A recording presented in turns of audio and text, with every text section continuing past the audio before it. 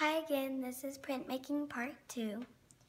So here you can see that the word art is spelled backwards because then when you print it down on a paper, it will be spelled the correct way.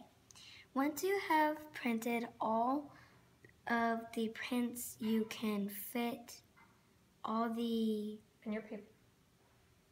prints you can fit on your paper, you want to pick out your favorite one and then cut it out.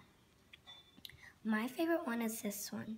You can use it as thank you cards, we miss you, I'm thinking about you. You can use it for anything.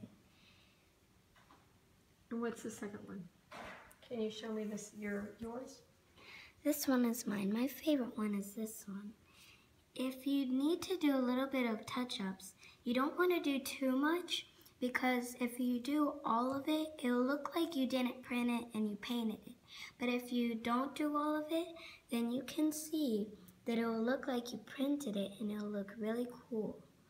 So this is my second favorite one. Bye.